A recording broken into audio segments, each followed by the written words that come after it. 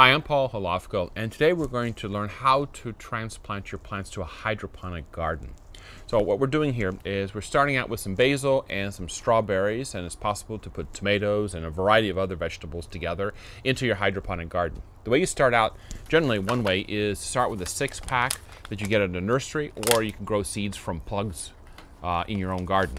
So you take out, remove the strawberry out of the plug of the case here, and take it in and wash it out.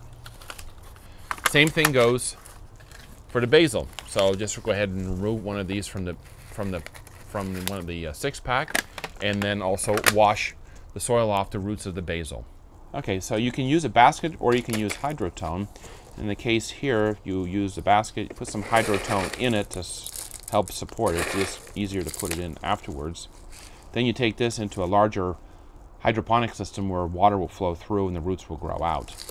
The other way you can do it is you can put it in a Hydrotone bucket where it circulates through a plastic pipe, and you can plant your basil and you can plant your herbs or whatever you want anywhere you want, and they'll stand up.